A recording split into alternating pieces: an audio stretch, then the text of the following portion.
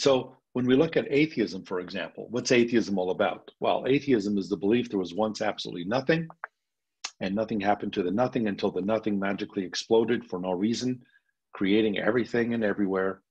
Then a bunch of the exploded everything magically rearranged itself for no reason whatsoever into self-replicating bits, which then turned into dinosaurs. And they mock your beliefs. So this is the view of atheism. This is what atheism believes, that everything came into existence uncaused, no meaning, no purpose, and so forth. So this is just an example that I'm just putting out there to show you that this is one of the many worldviews that we see in our world. Now, the important questions of life, these are the three most important questions of life. Everyone has asked this question. People are still asking this question today. And these are questions that need to be asked of those who in the West are trying to push this social justice ideology. To them, it's again, remember, the source of social justice is Marxism. And as we've already seen, the Marxist worldview is an anti-God, it's an atheistic, anti-God, anti-Christian, anti-family, nuclear family worldview. And so if you remove God out of the picture and remove Christ out of the picture, well, what are we left with? Well, remember in my first lecture, I made reference to the German philosopher Friedrich Nietzsche. And he talked about the advance of nihilism, the destruction of all objective meaning and morality and purpose in life. Well, you see, folks, if there is no God, then there is no purpose, there is no meaning, there is no morality that is objective. And so these three questions are very important. And these are questions that we need to ask people who are trapped inside this movement. Where did I come from? And why am I here? And where am I going? These are questions that science cannot answer. Science can only tell you about what it can see, what it could tabulate, it could observe, it could examine, it could put experimentation through and so forth. But science cannot answer these questions. These are not scientific questions. These are questions pertaining to the origin of life, the purpose of life, and the future. Where did I come from? Origin. Why am I here? What's my purpose in life?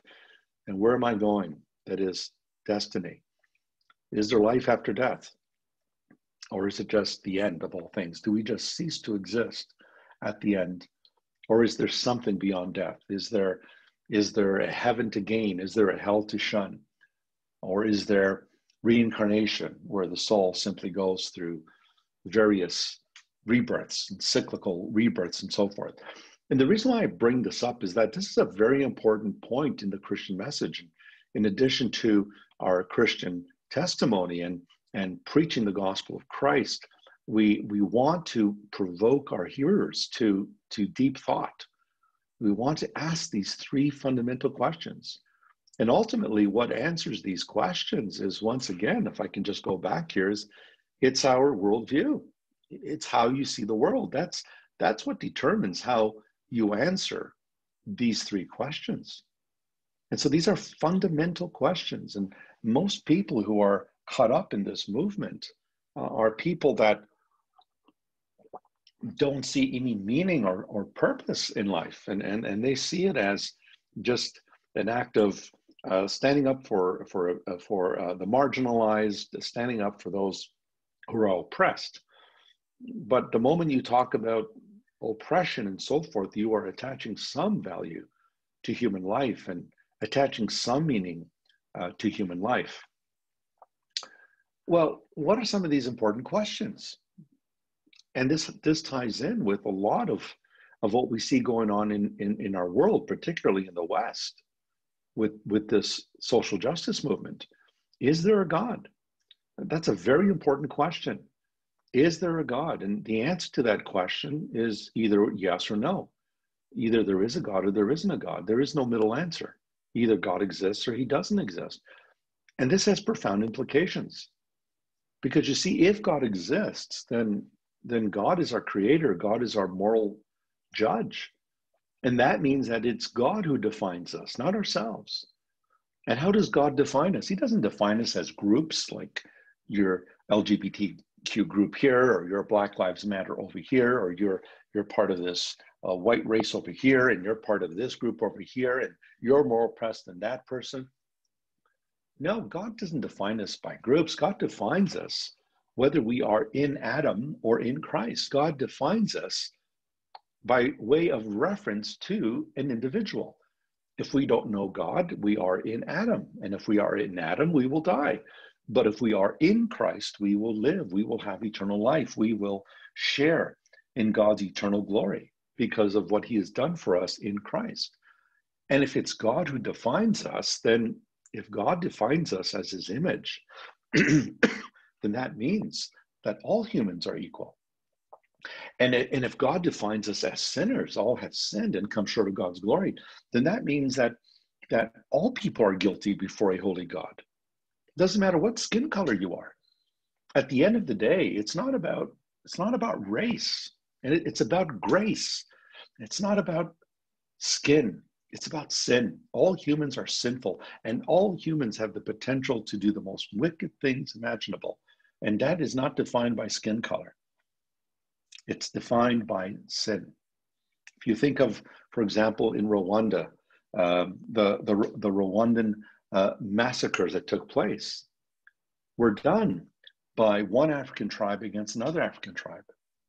And that's due to sin. It's not due to some idea of racism, even though that may play a part in the sense that there was this hatred between various tribes. But if God defines us as sinful, then we all stand condemned before him. What does it mean to be human? What does it mean to be human? Is it about being an oppressed person or oppressor? Are we divided into oppressor or oppressed? Or does it mean that human beings are collectively condemned before a holy God? All have sinned and come short of God's glory. Romans 3:23. There is no one who does good, no, not one. What does it mean to be human? It means you're God's image. But it also means that you are not just an animal, you are the image of your creator. And it also means you need to get right with him. And the only means to get right with him is by repentance and looking to him. And what's wrong with the world today? Well, the social justice warriors will tell you it's Christianity and Western civilization and the patriarchy. That's what's wrong with the world. And how are we going to change that? We need to topple Christianity, destroy the church, and destroy democracy and Judeo-Christian beliefs like the US Constitution and the Canadian Charter of Rights and Freedoms, and so forth and so on. Well, from the Christian point of view, what's wrong with the world is not oppressor versus oppressed. It's not Christianity. It's not the ruling class and the working class, as Karl Marx thought. What's wrong with the world is we are in rebellion against God. And we need the remedy. The remedy is Christ. And that leads us to the solution. What's the solution? The solution is we need to repent and get on our knees, and we need to give our lives over to the Lord Jesus Christ and receive forgiveness of sins and be reconciled to God. That's the solution. What is the solution for Islam? To fight and to kill so that Islam will become triumphant throughout the world. What is the solution of communism? To, again, take over the world. Make everything communist. What is the solution for the various groups that we see in the social justice movement? Power. Power to take over. And what's the purpose to life? Well, the purpose to life, we know as Christians, is to love God and enjoy him forever. But the purpose to life for these groups is to, again, topple the ones they perceive to be enemies and to create a socialist state. And so, folks, these questions are fundamental questions. They need to be asked.